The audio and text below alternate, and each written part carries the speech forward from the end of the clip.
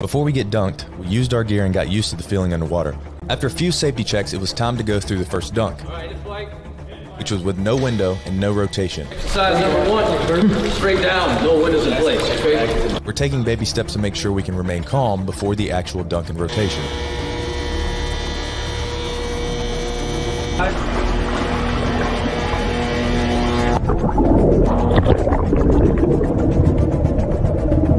Next, it was time for the final dunk and rotation. Pleasure.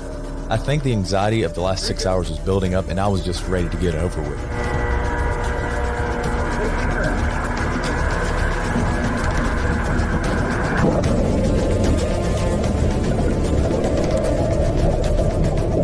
Still staying calm, I reached back and unsnagged myself so I could break free.